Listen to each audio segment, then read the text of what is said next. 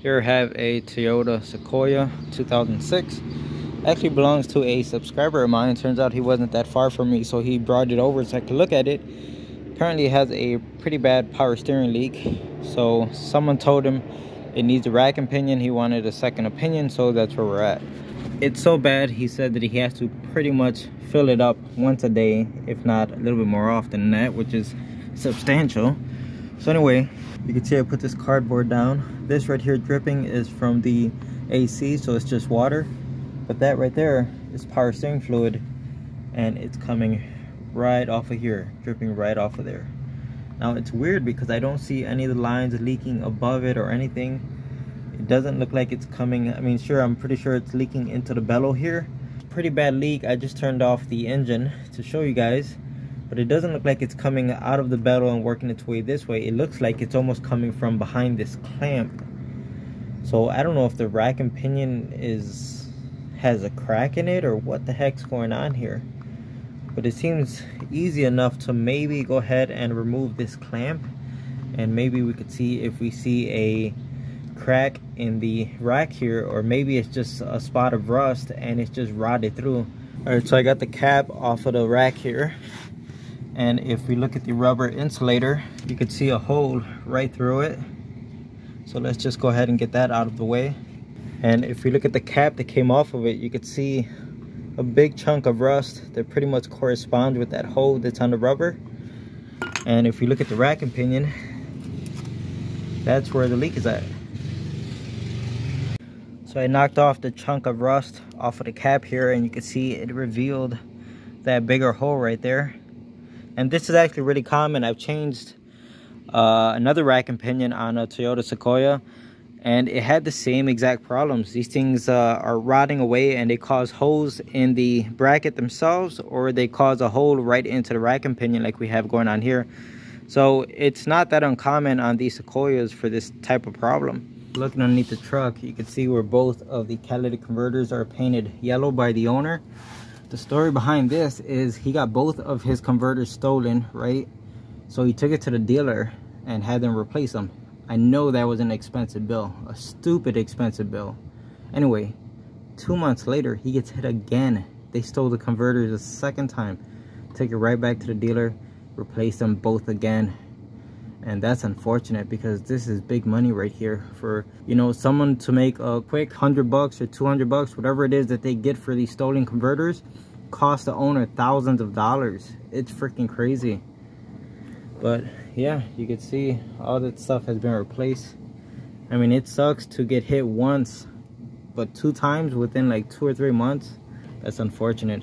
All right, guys, so it's a little bit over a week later. We are back with this Toyota Sequoia. It's here for the rack and pinion. So we're gonna go ahead and install the rack and pinion alongside with 2 outer tie rods, because when you buy the rack and pinion, it already comes with the inner tie rods attached to it. So you might as well just change all of it. We're also gonna put on front brake pads and a front right ABS sensor. So it's going on that side. I'm not gonna record too much because, as you can see, this SUV doesn't fit in my garage, and I want to make sure I finish this before it gets dark, so I have no time to waste here, because we can't keep this garage door open all night with the truck sticking out like this. So I disconnected the outer tie rods on both sides. So I decided to start with the front brake pads, and so far on the front right side, these pads were like seized inside of the caliper to the point where I had to use a slide hammer on the brake pad just to pull them out.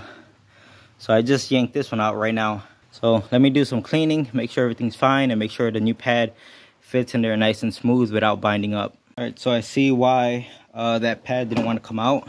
It's because this lower piston is pretty much locked up. It doesn't want to move. I may have to take the caliper off just to see if I could get this piston to go in. 2 basically slide pins where the pad's right on, completely full of corrosion. So I took them over to the wide wheel, cleaned all the rust off of them, and they look almost brand new again. All right, so I was able to remove the caliper, and I got that lower piston to go in with some force, just using the regular tool that I use to push in pistons on calipers. So it took a little bit more force than the rest of them, but it did go in. I'm gonna tell the owner that I do recommend replacing this caliper, because this is gonna be an ongoing issue with that lower piston sticking. So let me go ahead and clean up some more rust while I have the caliper separated, and then I'll put everything back together. So I'm all done on the front left side with the brakes. On this side, I still had to pull off the caliper to get the pads out of here, but the pistons on the caliper weren't seized up or anything. They went in just fine. So I cleaned up all the rust, put everything back together, got the new pads, and this is ready to go. Let me go ahead and knock out that front right ABS sensor. Wow, everything is a nightmare on this car. Nothing is coming off like it should. So here we are, front right side again. ABS sensor, just went ahead and cut it off because it's getting destroyed anyway. There's no way these things come out, especially if they are the original part. So you can see I got it out of there. All the copper wire strands all over the ground. Here goes the other end of the sensor in pieces. And when I got it out, there was a ton of copper strands inside of there. So I just grabbed the vacuum, went in there and sucked everything out before it could go into where the wheel bearing section is, or the pickup ring. So that's all clean. But as you can see also, the head of the bolt broke off right here. So now I have to deal with this and try to extract this bolt. I've been working on this car for a few hours. All I've gotten done is put front brake pads on it and now working on the sensor. A few hours, guys. It shouldn't take this long. It's starting to get me worried about the rack and pinion, about how much of a nightmare it's going to be to change that thing. All right, and that's another hour and a half or 2 hours just to install a ABS sensor, because the bolt that holds it down, the head just snapped off. So after messing with it for so long, I decided to weld on a stud at the base, and I put a stainless steel nut on it to hold it in place. And I made sure that the sensor is pretty much bottomed out right there, so that we get a good ABS reading. So I'm gonna have to double check it, of course, once the car is done, take it out for a test drive and make sure that ABS sensor is reading correctly. But as you can see, it runs up along here, goes over there, comes around, and plugs in right there. Now, this thing popped out of place. This thing belongs right here.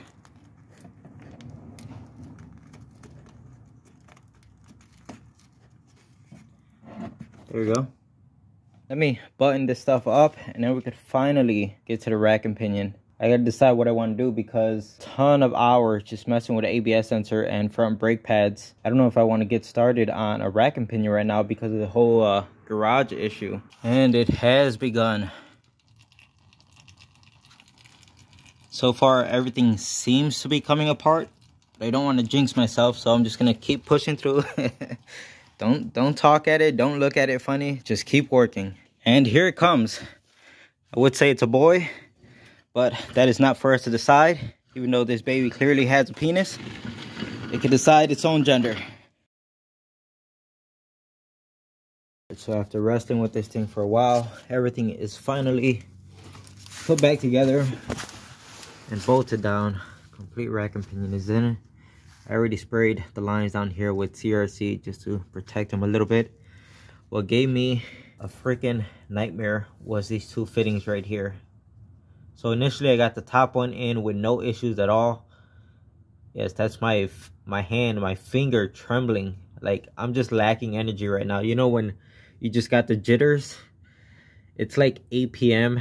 and I haven't even eaten today. So, because I've been working on this truck all day. So yeah, that first line went in like fast. And then this one, I spent so much time, it would not line up. And you know how these things are. If you don't get them lined up, it's going to get cross-threaded. So I was really careful with it. But after a while of messing with it, it wouldn't go in. I decided to just remove the first one I put in. And then this one fell right into place. And then this one fell in. So it's just one of those things where just got to find a trick to it, because you're trying to connect two hard lines together. But I finally got it in. No cross-threading, no nothing. Everything went good. Just took a ton of time. And that's it. You can see I got the outer tie rods on it. So let's go ahead and start filling up the system with some power steering fluid. And you can see it's dark. It's late, guys. So I got to get this thing out of the garage because I got to go pick up my kids. I was supposed to be there 2 hours ago, so I'm super late. I'm trying to get this done. I got to go get my kids. It's frustrating when you know you have to do something, and then something like one little fitting, like on that rack and pinion, doesn't want to thread in, and it just eats a ton of time. And then the frustration starts to build, and it gets out of hand. So let's put new power steering fluid in this thing, and it should be all set. I'll put it on the ground and get it out the garage. All right, so last night I filled up the power steering fluid system, and I got the truck out of the garage, parked it right here overnight. And this morning continued to bleed the system, and we're already at the point where there is minimal noise coming from the power steering pump. Fluids are topped off. So now it's time to take it out for a test drive and just continue to bleed out the system. The good news is I've been keeping an eye underneath the truck, and there's absolutely no leaks, no drips, nothing. All right, so it seems like the power steering system has been completely bled out. There's no noises coming from the pump. The steering is super smooth. To go straight, you do have to hold the steering wheel a little bit to the left like this, and you know, I made sure to tell the owner it has to go in for wheel alignment. Not too bad considering the whole rack and pinion and all the tie rods were changed, so a little bit to the left, not the worst thing ever. When it goes in for that wheel alignment, this will be corrected. But yeah, power steering works well. The brakes, let's not forget that we put front brake pads on it, so no weird noises or anything. It's stopping nice and smooth. The pedal feels good, so that's all set. The final thing is the ABS sensor. You can see right now that ABS light is flashing after I clear the codes, but I don't know yet, but I think it's because my scanner is connected, and right now I'm currently looking at data in the ABS module. So I think that's the reason why that may be flashing. Don't know yet. Anyway, let's look at the data on the scanner.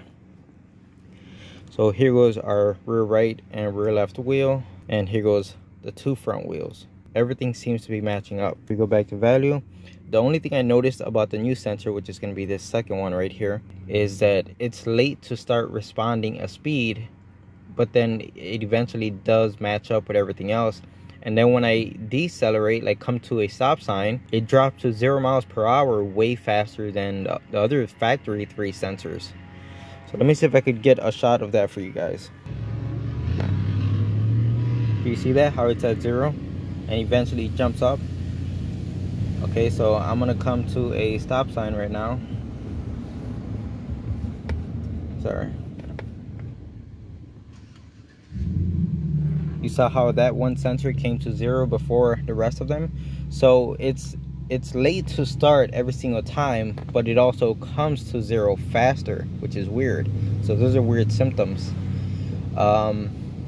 The only thing I could possibly think of is the gap on the sensor. So maybe I could try tightening up the gap on the sensor, maybe get the sensors to sit a little bit closer to that pickup ring.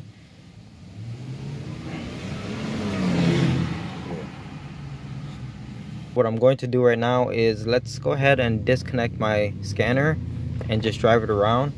Let's see if that ABS flashing turns off. And that's a no-go. The second I disconnected my scanner, the VCS light, ABS light, all that stuff came right back immediately the second I took off my scanner. So let's go back to the garage and see if we could mess with that scanner, and we'll check the codes one more time, see what codes it through. All right, so I took the sensor off, and I was able to clean a little bit more rust off of the knuckle to get the sensor to fit a little bit more flat. So sorry for the cracked glass, but hopefully you guys can see that right there, that there is no gap between that boss and the sensor.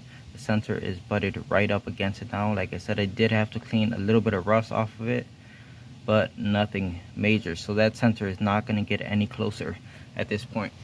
So what I'm expecting is that this should clear up our issue with the sensor being late to respond and then going to 0 miles per hour a lot faster than other sensors. So that's what this would fix, if we could get that gap smaller. But what it's not going to fix is circuit codes. So these are the codes that keep coming back. Front speed sensor, right hand circuit. So this wheel. But look at the other code. ABS control system malfunction. This one might just be a side effect of the first code, but it's not the sensor because the sensor is brand new, yet we still have a circuit code. Yeah, there's gonna be something else going on here, and I'm not sure what it is. It can't be a straight up open because we are getting signal from this wheel while we're driving. We're getting our speeds. If we had a broken wire over here, like say on the harness side, you know, the engine harness side, then we wouldn't get anything on the scanner. But this thing does pick up a wheel speed. Anyway, now that I adjusted the gap, let's take it out for a test drive and see if it made a difference. Well, before we go out for our second test drive, Let's have a look at the rack and pinion, and look at that, absolutely no drips, no leaks, nothing at all. So out for a second test drive, and fixing the gap on that ABS sensor did fix the issue of the sensor basically starting late. So let's look at the data right here. I'm going to try to just hold the camera right here while I drive, and you're going to see now everything moves at the same rate.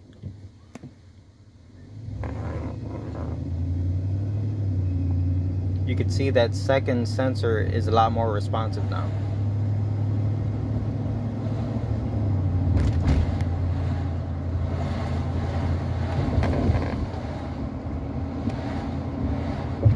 Now let's go ahead and come to a stop.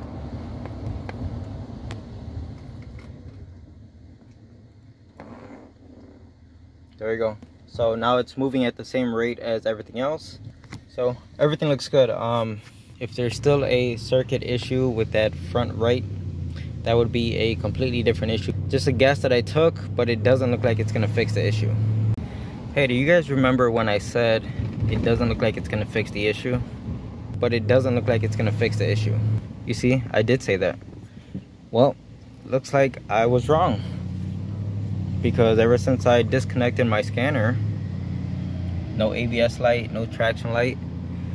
So I've been driving it around, turning the car on and off, you know, to maybe try to reset things to see if it'll pop back up, and nothing.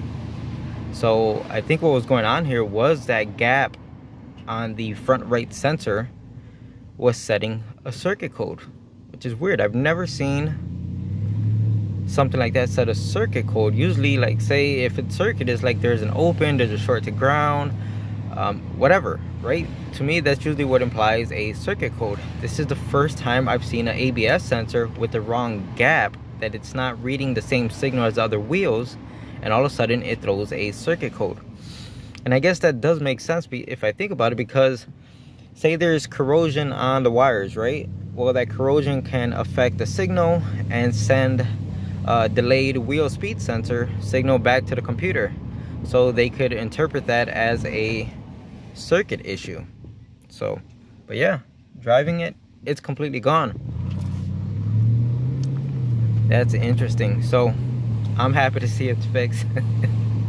I was about to just call the owner and just tell him, hey, sorry, but the sensor did not fix that specific issue. But he's gonna be watching the video anyways. I don't know if I mentioned this, but he is a subscriber of the channel, so he's gonna be watching this video on his truck. And so I guess it did fix the issue. That's good. Everyone's happy, right? I'm glad I went back in there and took a second look at it, instead of just saying, well, we put a sensor on it and it didn't fix it, that's it, ship it. You get what I'm saying? Sometimes problems can be fixed if you just take a second look at them, okay? But we all know how people are nowadays. Everyone just wants to make a quick buck and ship it, right? Anyway, guys, I'm done driving this car. There's no reason to drive it. Power steering works absolutely fantastic. No more leaking power steering fluid.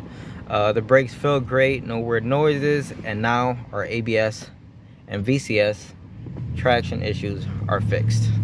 So the owner could take his truck in for a wheel alignment, and that'd be all set. I'm sure he'll be happy with it.